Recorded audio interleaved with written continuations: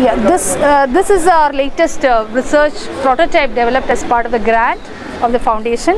We have integrated 5 mechanisms, the research components into it. The self-washing and cleaning mechanism. There's a self-water conservation mechanism. There's an automatic closet disinfection system. It goes inside a chamber and disinfects the seat of the toilet and gets back ready for the next user. So these were some of the components which we have identified for further improvising public toilets across India. And the good thing about these is that they are all modular. You can retrofit it into any existing toilet, or you can have all of them together into one single toilet, as we did here as an Imperial model, which is a high-end model definitely. But this could cater to a lot of public requirements across India or any other similar places. This is the one model which we have prototyped, and some of the components will be integrated into our next forthcoming field trials with those the other grantees. I'll take you inside. Two access mechanisms. Either you can insert a coin or you can insert a card, and the toilet opens. Now when the person enters, the toilet seat comes disinfected. So the person can use that, and whenever he exits, after he exits, this goes back to a chamber. It disinfects again and comes ready for the next user. That is one component. Second one is within the closet that itself. There is a pressure washing system, a sucking mechanism, which is you can see as in the case of aircrafts, which reduces the water usage by more than 1/3 of water requirement. That is our next research component. Third one, there is a flow washing system, which we have done in the other toilets, because since this is a Western toilet, we did not integrate here, but we have one in the other toilet. So after every 10 users, the flow cleans, because in Indian squatting type toilets, they tend to be dirty after if it's rainy and all the mud and all around. So people would like to have a toilet which is clean, with the mud and everything gone. So there's a flow wash mechanism, and there's also a water minimization, a sensor-based water minimization system. Like, it depends on the duration of the usage. If it's 3 minutes, it flushes 1.5 liter of water, and if it's more than 3 minutes, it's 4 liters of water. So it ensures that the water is used at the minimal level. So that is also there in the other systems.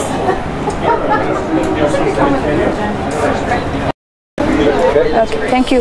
This is a school model. We have implemented 150 of them in various places in schools in Kerala. This is also automated. It has a self-washing system. You can before a person enters, toilet does have cleaning, washing, so it's clean for the next user.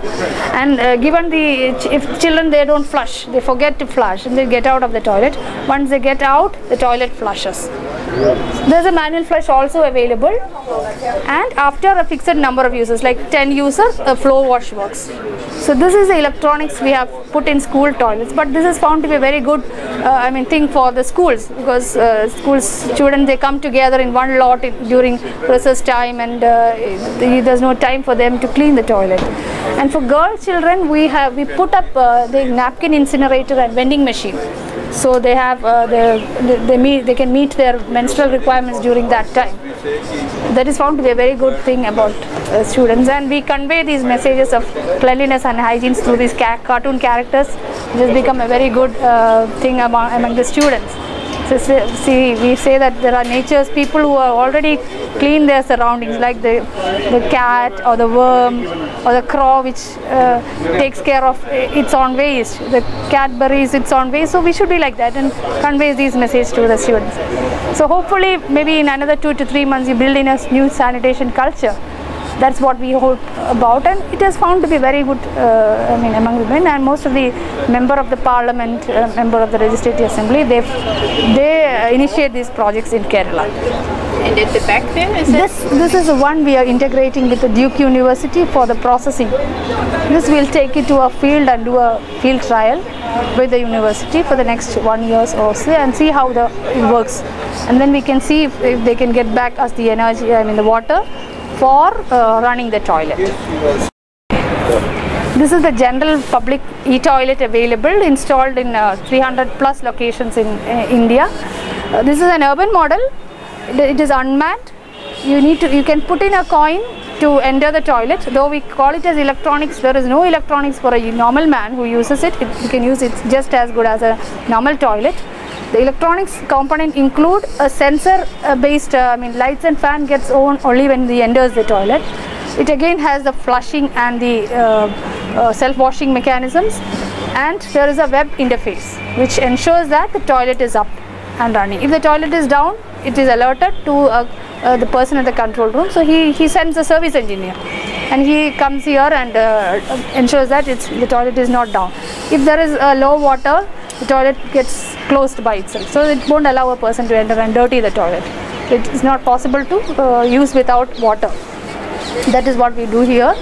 And since it's not manned, we provide a very good dignity of labor. We have service engineers, and we are not cleaners. So you need not have a cleaner every day, every moment to clean the toilet. He comes at least once in 2 days and see if there is some purposeful dirtying of the toilet.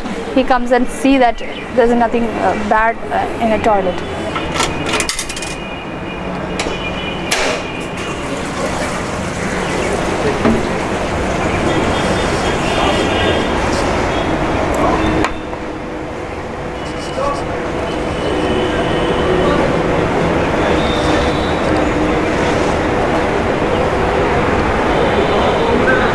Already existed before the Gates Foundation gave you additional money? Yes, the toilet existed before that.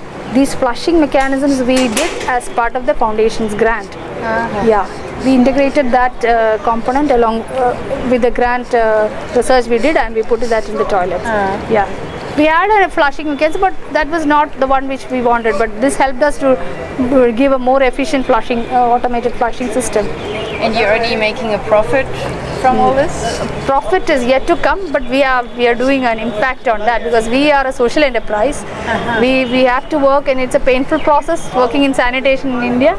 We are there for the last 4 years. We have to, it's a hard working. This team is also working, improvising the toilet, the interfaces, the business model surrounding that. This space can be used for advertisement display, which fetches your revenue for maintaining the operational expenses. So that is something which the local bodies are interested, because they don't have to shell out money for maintenance of the toilets. Yeah.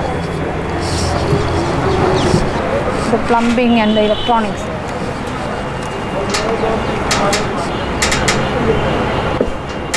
But these 300 toilets that you've installed, who paid for them? These are bought by the local bodies or the government agencies. They have funds for sanitation. But did that mean you didn't have to subsidize that? No need, because they earmark a fund for the sanitation infrastructure. Most of the local bodies have an annual budget for that. What they do normally is that they construct a toilet, but who is going to maintain that, and that becomes a problem, and ultimately the toilet get abandoned. But this is a model where we say that we are not just selling you a toilet, we will also have a service mechanism after that. There is a service engineer who takes care that the toilet is up and running, even after a fixed period of warranty, free warranty, and then we go for the servicing part of it, which relieves them a lot. Yeah.